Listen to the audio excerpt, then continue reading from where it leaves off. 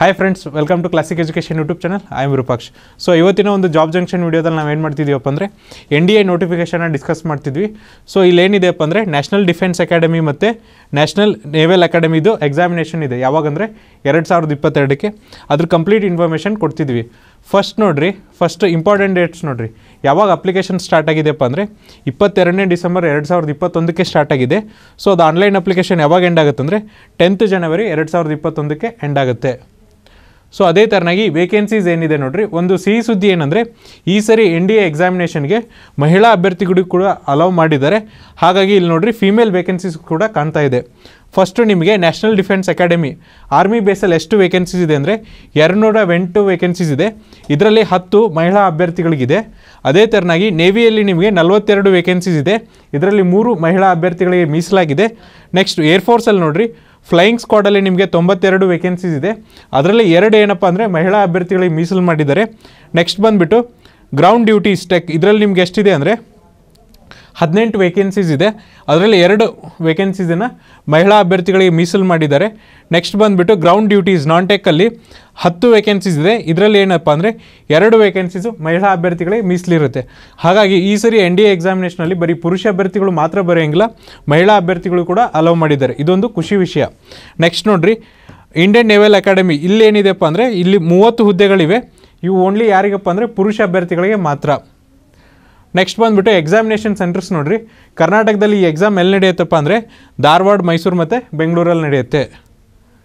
ಅದೇ ಥರನಾಗಿ age limit, sex ಮತ್ತು ಮ್ಯಾರಿಟಲ್ ಸ್ಟೇಟಸ್ ನೋಡಿರಿ. ಇಲ್ಲಿ ನಿಮಗೆ for army wing of national defence academy, army ವಿಂಗಿಗೆ ಏನು ನಿಮ್ಮ ಎಜುಕೇಷನ್ ಕ್ವಾಲಿಫಿಕೇಷನ್ ಇದೆ ಅಂದರೆ 12th class pass of 10+2 pattern of school education or equivalent examination conducted by state education board or university. So ನೀವೇನು ಮಾಡಿರ್ಬೇಕಪ್ಪ ಅಂದರೆ PUCನ pass ಆಗಿರಬೇಕು. ನಿಮ್ಮ ಪ್ಯಾಟ್ರನ್ ಏನಿರಬೇಕಂದ್ರೆ 10+2 ಸ್ಕೂಲ್ ಎಜುಕೇಷನ್ ಇರಬೇಕು. ಯಾವುದಾದ್ರೂ ಸ್ಟೇಟ್ ಸ್ಕೂಲ್ ಬೋರ್ಡಿಂದ ಆದರೂ ಪಾಸ್ ಆಗಿರ್ಬೋದು ಅಥವಾ ಯೂನಿವರ್ಸಿಟಿಯಿಂದಾದರೂ ಪಾಸ್ ಆಗಿರ್ಬೋದು. ನೆಕ್ಸ್ಟ್ ಬಂದುಬಿಟ್ಟು ನಿಮಗೆ for air force and naval wings of national defence academy for 10+2 cadet entry scheme at the Indian naval academy. So ಈಗ ನಾವು ಆರ್ಮಿ ಡಿಸ್ಕಸ್ ಮಾಡಿದ್ವಲ್ಲ, ಇನ್ನು ನೆಕ್ಸ್ಟ್ ಏನಪ್ಪ ಅಂದರೆ ಏರ್ಫೋರ್ಸು ಮತ್ತು ನೇವಲ್ ಅಕಾಡೆಮಿ ಯಾವುದಪ್ಪ ಅಂದರೆ ನ್ಯಾಷನಲ್ ಡಿಫೆನ್ಸ್ ಅಕಾಡೆಮಿದು ಮತ್ತು 10+2 cadet entry at Indian naval academy. ಇಲ್ಲೇನು ನಿಮ್ಮ ಎಜುಕೇಷನ್ ಕ್ವಾಲಿಫಿಕೇಷನ್ ಇದೆ ಅಂದರೆ 12th class pass with physics, chemistry and mathematics of 10+2 pattern of school education or equivalent conducted by state education board R university. So ಇದೇನಪ್ಪ ಅಂದರೆ purely science ಸ್ಟೂಡೆಂಟ್ಸ್ಗೆ ಮೀಸಲಿಟ್ಟಿದ್ದಾರೆ. ಏನಂದರೆ ಇಲ್ಲಿ 12th pass ಆಗಿರಬೇಕು. ಇದರಲ್ಲಿ ನಿಮ್ಮ ಸಬ್ಜೆಕ್ಟ್ ಏನಿರಬೇಕಪ್ಪ ಅಂದರೆ ಫಿಸಿಕ್ಸ್, ಕೆಮಿಸ್ಟ್ರಿ ಮತ್ತು ಮ್ಯಾಥಮೆಟಿಕ್ಸ್ ಇರಬೇಕು. ಇಲ್ಲಿ ಕೂಡ ನಿಮ್ಗೆ ಏನಂದರೆ 10+2 ಪ್ಯಾಟರ್ನ್ ಇದೆ. ಇದು ಯಾವುದಾದ್ರೂ ಸ್ಟೇಟ್ ಬೋರ್ಡಿಂದ ಆದರೂ ಪಾಸ್ ಆಗಿರ್ಬೋದು ಅಥವಾ ಯೂನಿವರ್ಸಿಟಿಯಿಂದ ಆದರೂ ನೀವು ಇದನ್ನು ಪಾಸ್ ಮಾಡ್ಕೊಂಡಿರಬೇಕು. ಸೊ ನೆಕ್ಸ್ಟ್ ಬಂದುಬಿಟ್ಟು candidates who or appearing in the 12th class under the 10+2 pattern of school education or equivalent examination can also apply for this examination. So ಭಾಳ ಜನಕ್ಕೆ ಡೌಟ್ ಇರುತ್ತೆ, ಸರ್ ನಾವು 12th ಓದ್ತಿದ್ದೀವಿ, ಈ ಎಕ್ಸಾಮಿನೇಷನ್ಗೆ ಅಪ್ಲೈ ಮಾಡ್ಬೋದಾ ಅಂತ. So ಅಂಥವ್ರು ಕೂಡ ಅಪ್ಲೈ ಮಾಡ್ಬೋದು. ಸೊ ನೆಕ್ಸ್ಟ್ ಒಂದು ಕಂಡೀಷನ್ ಕೊಟ್ಟಿದ್ದಾರೆ. ಏನು ಕಂಡೀಷನ್ ಅಪ್ಪ ಅಂದರೆ such candidates who qualify the SSB interview ಅಂದರೆ service selection board interview but could not produce matriculation or 10+2 or equivalent certificate in original at the time of SSB interview should forward the duly self-attested photocopies to the Director General of Recruiting, Army Headquarters West Block 3, RK Puram, New Delhi.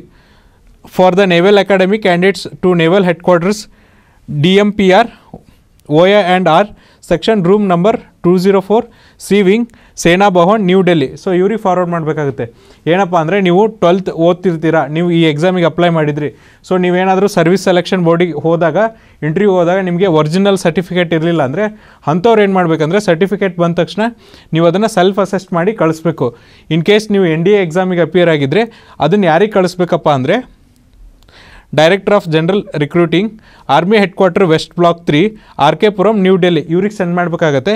In case ನೀವೇನಾದರೂ naval academic select ಆಗಿದ್ದರೆ ನೀವು ಇದು ಸರ್ಟಿಫಿಕೇಟ್ಸ್ನ ಯಾರಿಗೆ ಕಳಿಸ್ಬೇಕಂದ್ರೆ naval headquarters, DMPR, OA and R section room number 204, C wing, ಸೇನಾ Bhavan, new Delhi ಇವರಿಗೆ ಕಳಿಸ್ಬೇಕಾಗುತ್ತೆ. So next ನೋಡಿರಿ, fees ಎಷ್ಟಿದೆ ನೋಡಿರಿ. ನೀವೇನಾದರೂ ಜನರಲ್ ಕ್ಯಾಟಗರಿ ಅಭ್ಯರ್ಥಿಗಳಾಗಿದ್ದರೆ ಇಲ್ಲಿ ನಿಮಗೆ ಅಪ್ಲಿಕೇಶನ್ ಫೀಸ್ ಎಷ್ಟಿರುತ್ತಪ್ಪ ಅಂದರೆ 100 ರೂಪಾಯಿ ಇರುತ್ತೆ. ಅದೇ ಥರನಾಗಿ ನೀವೇನಾದರೂ SC ST ಮತ್ತು ಮಹಿಳಾ ಅಭ್ಯರ್ಥಿಗಳಾಗಿದ್ದರೆ ನಿಮ್ಗೆ ಇಲ್ಲಿ ಯಾವುದೇ ಥರನಾದಂಥ ಫೀಸ್ ಇರೋಲ್ಲ. ಸೊ ನೀವು ಫೀನ SBI ಬ್ರ್ಯಾಂಚಲ್ಲಾದರೂ ಪೇ ಮಾಡ್ಬೋದು, ಚಲನ್ ಜನ್ರೇಟ್ ಮಾಡಿ, ಅಥವಾ ಆನ್ಲೈನ್ ಮೂಲಕ ಪೇ ಮಾಡ್ಬೋದು. ಯಾವ್ದಂದರೆ master card, visa card, RuPay ಮತ್ತು ಕ್ರೆಡಿಟ್ ಮತ್ತು ಡೆಬಿಟ್ ಕಾರ್ಡ್ನ ಯೂಸ್ ಮಾಡಿಕೊಂಡು ನೀವು ಪೇ ಮಾಡ್ಬೋದಾಗಿದೆ. ನೆಕ್ಸ್ಟ್ ಬಂದುಬಿಟ್ಟು ಯಾವ ಥರ ಅಪ್ಲಿಕೇಶನ್ ಹಾಕ್ತೀರಾ ಅಂದರೆ, ಸೊ ಅಪ್ಲಿಕೇಶನ್ ನೀವು www.upsconline.nic.in ಈ ಲಿಂಕ್ ಯೂಸ್ ಮಾಡಿಕೊಂಡು ಅಪ್ಲಿಕೇಶನ್ನ ಹಾಕಬೇಕಾಗುತ್ತೆ. ಇದೊಂದು ಆನ್ಲೈನ್ ಅಪ್ಲಿಕೇಶನು. ಸೊ ನೀವು ಅಪ್ಲಿಕೇಶನನ್ನು ಆನ್ಲೈನಲ್ಲೇ ಸಬ್ಮಿಟ್ ಮಾಡಬೇಕು. ಜೊತೆಗೆ ನಿಮ್ಗೆ ಏನಾದರೂ ಡೀಟೇಲ್ ಇನ್ಸ್ಟ್ರಕ್ಷನ್ ಬೇಕಂದರೆ ಅವರು ಆ ವೆಬ್ಸೈಟಲ್ಲೇ ನಿಮಗೆ ಇನ್ಸ್ಟ್ರಕ್ಷನ್ನ ಕೊಟ್ಟಿರ್ತಾರೆ. ನೆಕ್ಸ್ಟ್ ಬಂದುಬಿಟ್ಟು ಎಕ್ಸಾಮಿನೇಷನ್ ಸ್ಕೀಮ್ ನೋಡಿರಿ. ಎಕ್ಸಾಮಿನೇಷನ್ನ 2 ಹಂತದಲ್ಲಿ ಕಂಡಕ್ಟ್ ಮಾಡ್ತಾರೆ. ಫಸ್ಟ್ ನಿಮ್ಗೆ ಏನಿರುತ್ತಪ್ಪ ಅಂದರೆ ರಿಟರ್ನ್ ಎಕ್ಸಾಮಿನೇಷನ್ ಇರುತ್ತೆ. ಆಮೇಲೆ ಏನಿರುತ್ತೆ ಅಂದರೆ interview for intelligence and personality test ಇರುತ್ತೆ. ಸೊ ನೆಕ್ಸ್ಟು ರಿಟರ್ನ್ ಎಕ್ಸಾಮಿನೇಷನಲ್ಲಿ ಏನಿರುತ್ತೆ ನೋಡಿರಿ. ರಿಟರ್ನ್ ಎಕ್ಸಾಮಿನೇಷನಲ್ಲಿ ನಿಮಗೆ 2 ಸಬ್ಜೆಕ್ಟ್ ಇರುತ್ತೆ. ಒಂದು ಮ್ಯಾಥಮೆಟಿಕ್ಸ್ ಇರುತ್ತೆ, ಇನ್ನೊಂದು ಜನರಲ್ ಎಬಿಲಿಟಿ ಟೆಸ್ಟ್ ಅಂತ ಇರುತ್ತೆ. ಎರಡಕ್ಕೂ ಕೂಡ ಎಷ್ಟು ಡ್ಯೂರೇಷನ್ ಇರುತ್ತೆ ಅಂದರೆ 2.5 ಗಂಟೆ ಡ್ಯೂರೇಷನ್ ಇರುತ್ತೆ. ಬಟ್ ಮ್ಯಾಥಮೆಟಿಕ್ಸಲ್ಲಿ ನಿಮಗೆ 300 ಮಾರ್ಕ್ಸಿಗೆ ಕ್ವಶನ್ಸ್ ಕೇಳಿದರೆ, ಜನರಲ್ ಎಬಿಲಿಟಿ ಟೆಸ್ಟಲ್ಲಿ ನಿಮಗೆ 600 ಮಾರ್ಕ್ಸಿಗೆ ಕ್ವಶನ್ಸ್ ಕೇಳ್ತಾರೆ. ಸೊ ಟೋಟಲ್ ನಿಮಗೆ ರಿಟರ್ನ್ ಎಕ್ಸಾಮಿನೇಷನ್ ಎಷ್ಟು ಮಾರ್ಕ್ಸಿಗೆ ಇರುತ್ತಪ್ಪ ಅಂದರೆ 900 ಮಾರ್ಕ್ಸಿಗೆ ಇರುತ್ತೆ. 5 ಅವರ್ ಕಂಡಕ್ಟ್ ಮಾಡ್ತಾರೆ. ಅದೇ ಥರನಾಗಿ ಸರ್ವಿಸ್ ಸೆಲೆಕ್ಷನ್ ಬೋರ್ಡ್ ಇಂಟರ್ವ್ಯೂ ಅಥವಾ ಟೆಸ್ಟ್ ಎಷ್ಟು ಮಾರ್ಕ್ಸಿಗೆ ಇರುತ್ತೆ ಅಂದರೆ 900 ಮಾರ್ಕ್ಸಿಗೆ ಇರುತ್ತೆ. ನೆಕ್ಸ್ಟ್ ಬಂದುಬಿಟ್ಟು ನೋಡಿರಿ, ಇಂಟರ್ವ್ಯೂ ಅಂದರೆ ಇಂಟೆಲಿಜೆನ್ಸ್ ಆ್ಯಂಡ್ ಪರ್ಸ್ನಾಲಿಟಿ ಟೆಸ್ಟ್ ಅಂತ ಕರೀತಾರೆ. ಇದು 2 ಹಂತದಲ್ಲಿ ಮಾಡ್ತಾರೆ. ಸ್ಟೇಜ್ 1ಅಲ್ಲಿ ಏನಿರುತ್ತಪ್ಪ ಅಂದರೆ, stage 1 comprises of officer intelligence rating test R picture perfection and description test and the candidate will be ಶಾರ್ಟ್ಲೈಸ್ಡ್ based on the combination of performance in officer intelligence rating test and picture perfection and description test. So stage 1ನಲ್ಲಿ ನಿಮ್ಗೆ ಏನಂದರೆ 2 ಥರ test ಇರುತ್ತೆ. ಯಾವುದಪ್ಪ ಅಂದರೆ officer intelligence rating test ಅಂತ ಇರುತ್ತೆ. Next ಬಂದುಬಿಟ್ಟು picture perfection description test ಅಂತ ಇರುತ್ತೆ. ಸೊ ಇವೆರಡೂ ನಿಮಗೆ ಟೆಸ್ಟ್ ಕಂಡಕ್ಟ್ ಮಾಡಿ ಎರಡರದ್ದು ಓವರಾಲ್ ತೊಗೊಂಡು ನಿಮ್ಗೆ ಏನಂದರೆ ಸ್ಟೇಜ್ 2ಗೆ ಸೆಲೆಕ್ಟ್ ಮಾಡ್ತಾರೆ. ಸ್ಟೇಜ್ 2ಅಲ್ಲಿ ಏನಿರುತ್ತೆ ಅಂದರೆ, stage 2 comprises of interview, group testing, officer task, psychology test and the conference. These tests R conducted over 4 days. So stage 2ಅಲ್ಲಿ ನಿಮ್ಗೆ ಏನಂದರೆ 4 ಟೆಸ್ಟ್ನ ಕಂಡಕ್ಟ್ ಮಾಡ್ತಾರೆ. ಏನಿರುತ್ತಪ್ಪ ಅಂದರೆ ಇಂಟರ್ವ್ಯೂ ಇರುತ್ತೆ, ಆಮೇಲೆ ಗ್ರೂಪ್ ಟೆಸ್ಟಿಂಗ್, ಆಫೀಸರ್ ಟಾಸ್ಕ್ ಇರುತ್ತೆ, ಆಮೇಲೆ ಸೈಕಾಲಜಿ ಟೆಸ್ಟ್ ಇರುತ್ತೆ, ಆಮೇಲೆ ಕಾನ್ಫರೆನ್ಸ್ ಇರುತ್ತೆ. ಈ ಟೆಸ್ಟ್ನ ಎಷ್ಟು ದಿನ ನಡೆಸ್ತಾರೆ ಅಂದರೆ 4 ದಿನ ನಡೆಸ್ತಾರೆ. ಸೊ ನೆಕ್ಸ್ಟ್ ನೋಡಿರಿ, the personality of A candidate is assessed by 3 different assessor.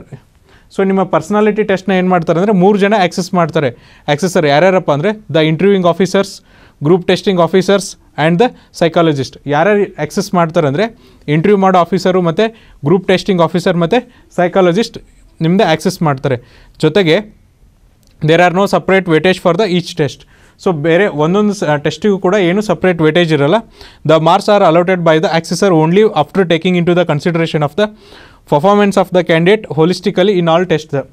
So ಏನಂದರೆ ಈ ಮಾರ್ಕ್ಸ್ನ ನಿಮ್ಗೆ ಹೆಂಗೆ ಅಲೌಟ್ ಮಾಡ್ತಾರಪ್ಪ ಅಂದರೆ 3 ಟೆಸ್ಟ್ ಅಥವಾ 4 ಟೆಸ್ಟ್ನ ನೋಡಿಬಿಟ್ಟು ನಿಮಗೆ ಮಾರ್ಕ್ಸ್ನ ಅಲೌಟ್ ಮಾಡ್ತಾರೆ. ಪ್ರತಿಯೊಂದು ಟೆಸ್ಟಿಗೂ ನಿಮ್ಗೆ ಏನಂದರೆ ಸಪ್ರೇಟ್ ವೇಟೇಜ್ ಇರಲ್ಲ. ಸೊ 4 ಟೆಸ್ಟ್ ಕನ್ಸಿಡರ್ ಮಾಡಿ ನಿಮಗೆ ಮಾರ್ಕ್ಸ್ನ ಅಲೌಟ್ ಮಾಡ್ತಾರೆ. ಸೊ ಇನ್ನೊಂದೇನೆಂದರೆ ನಿಮಗೆ ಅಬ್ಜೆಕ್ಟಿವ್ ಟೆಸ್ಟಲ್ಲಿ ನೆಗೆಟಿವ್ ಮಾರ್ಕ್ಸ್ ಇರುತ್ತೆ. ಸೊ ನೋಡಿರಿ, ಇದು ಏನಪ್ಪ ಅಂದರೆ NDA ನೋಟಿಫಿಕೇಷನ್ ಬಗ್ಗೆ ಹೇಳಿರೋದು. ನಿಮ್ಗೆ ಇನ್ನೂ ಹೆಚ್ಚಿನ ಡೌಟ್ ಇದ್ದರೆ ಅಫಿಷಿಯಲ್ ವೆಬ್ಸೈಟ್ ಆದಂಥ www.upsc.gov.in ಇಲ್ಲಿ ವಿಸಿಟ್ ಮಾಡಿರಿ, ಅಥವಾ ನಮ್ಮ ಡಿಸ್ಕ್ರಿಪ್ಷನ್ ಬಾಕ್ಸಲ್ಲಿ ಅಫಿಷಿಯಲ್ ನೋಟಿಫಿಕೇಷನ್ ಲಿಂಕ್ ಹಾಕಿರ್ತೀವಿ. ಸೊ ಆ ಲಿಂಕ್ನ ಕ್ಲಿಕ್ ಮಾಡಿ ನಿಮ್ಮ ಡೌಟ್ಸ್ ಏನಿದೆ ಕ್ಲಾರಿಫೈ ಮಾಡ್ಕೊರಿ. ಸೊ ಅಲ್ಲಿವರೆಗೂ ನೋಡ್ತಾ ಇರಿ classic education YouTube channel. Thank you.